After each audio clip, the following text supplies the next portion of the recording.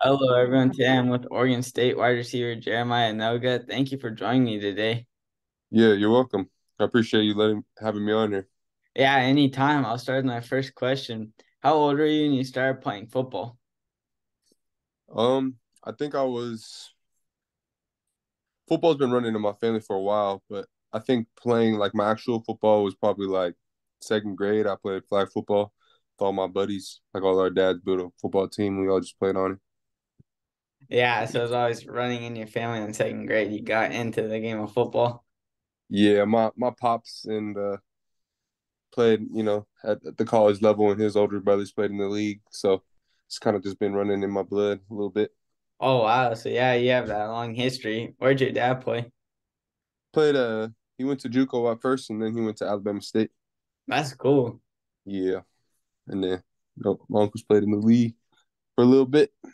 So So, you have that history then. You're continuing it. yeah, I guess so. But they all played on the defense side, and they was all linebackers and D linemen. So I'm the Switch first it one on the up. offense. Yeah, yeah. What made you pick Oregon State?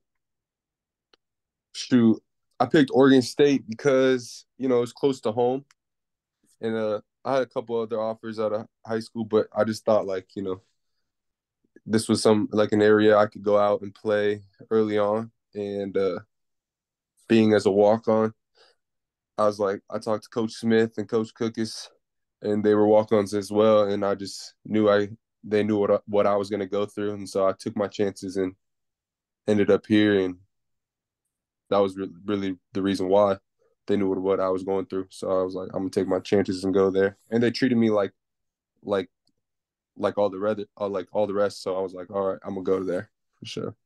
So even though you're walking, they treated you just like everyone else, and they knew what it was like since that's what their shoes had been. Your family could go see you a lot. Yeah, yeah, exactly. Like it's not too far. It's only 3 hours away from my hometown. And I was like, if I really like love football and this is my dream, I'll just go over there and play football. And I've earned my money now, so it's all worth it, I guess. Now Yeah.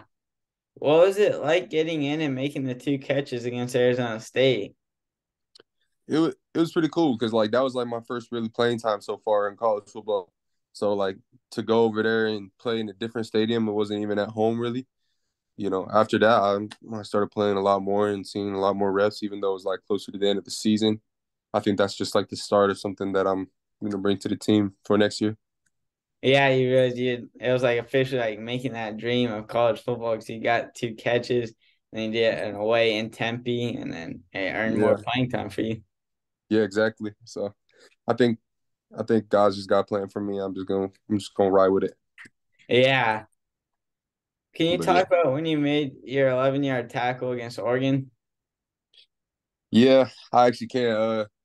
That's just like that play actually wasn't supposed to be like that. I was actually supposed to block, and another guy was supposed to rush the punter.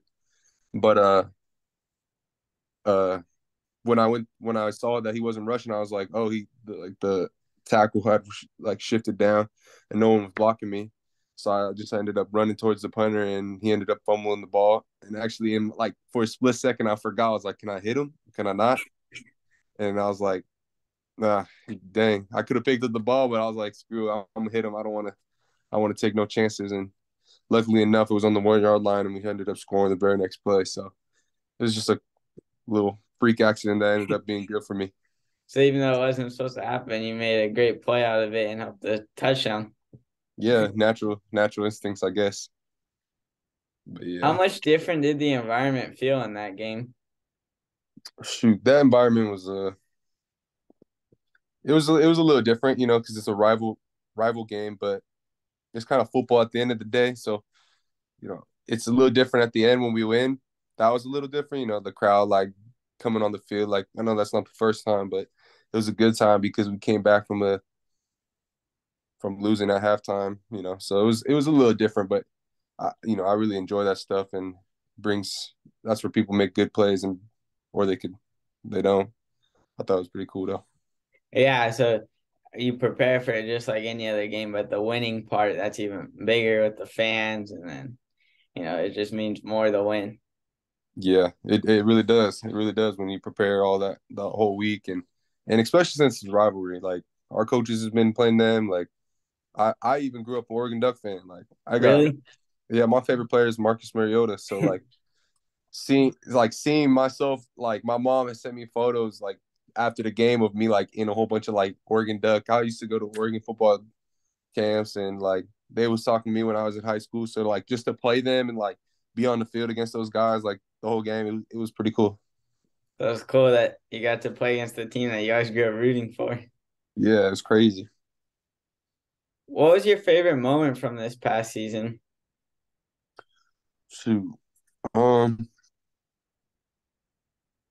I think my favorite moment from this past season was probably honestly just getting on the field for the first time for real, like for real. Like, as a freshman I got in for one game, but it wasn't like nothing too special. It was just like, put them in a game, redshirt after. But like I just getting on the field, I would say, like not really like just one specific moment, but just like a whole like year worth of actually playing college football and like living out my dream. Yeah, so really getting on the field and like you knew you were living your dream, like you really made it. Yeah, for sure. That's had to be it. What kind of off-season training have you been doing? Uh, right now, I'll be we're throwing the football with DJ and Ben and Aiden and them. But right now, I'm kind of going through a little knee pains. I got like knee pains in my knee, so I'm trying to take it easy and recover and rehab right now. But I'll be back by spring ball and chilling. So right now, I'm just kind of get my body right, get a little bigger, faster, stronger, and then should be back and ready to go for another season. Yeah, so right now you don't want to overwork it while it's not season. You gotta get the recovery so you can play in the games. Exactly. Ice tub and hot tub. Those are my best friends right now. Making sure that your body is just prepared for the season. For sure. For sure. What kind of role do you think you'll have with the team next season? For as of right now, I'm not sure. Like obviously everyone shoots to be a leader. I don't think anyone really shoots to be a role player. But, we have a lot of guys coming back and I'm not really sure right now. I'm not a young buck anymore, I guess you could say. I mean, technically I am like redshirt sophomore going into, but I don't like to see myself because we have so many incoming freshmen and transfers. I don't really see myself as the young buck anymore, and I've experienced a little bit. So, and especially with some of the guys leaving, like Tyjon Lindsey and Trayshawn Harrison, like those guys leaving and Micaiah switching positions. I think it's just a big year for me to step it up and like help out the others while also trying to better myself. Yeah, so now you have the experience that some of them won't have. This will be your third year with the team, so you can help out them and improve your skills. Yeah, exactly, for sure. What are your goals for the upcoming season?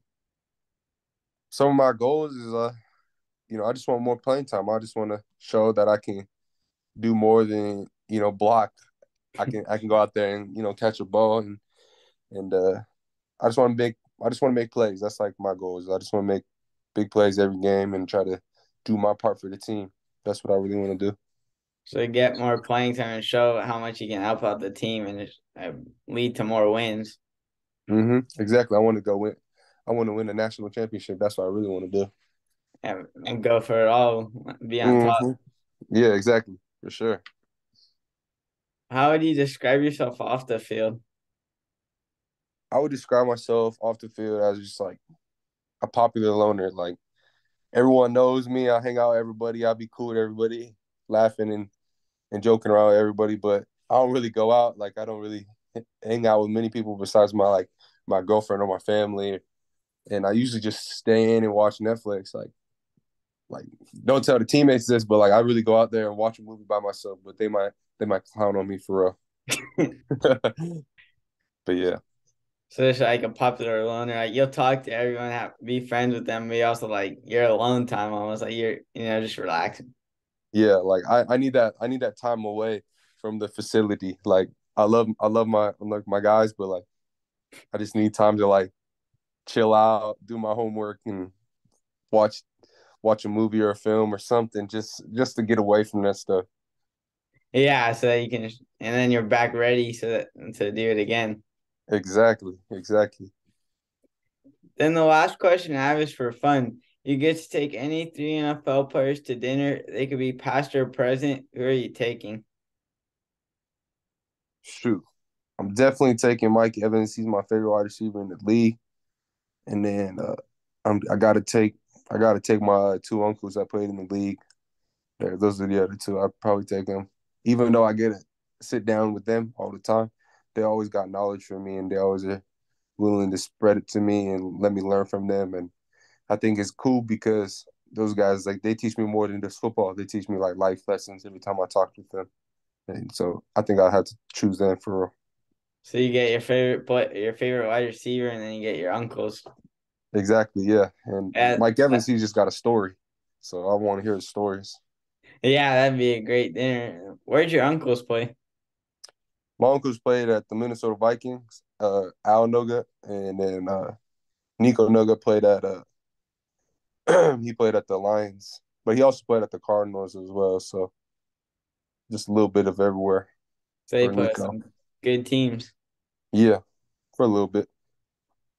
All right, thank you for joining me today. Yeah, I appreciate it, Nathan. Thank you for having me. Yeah, anytime.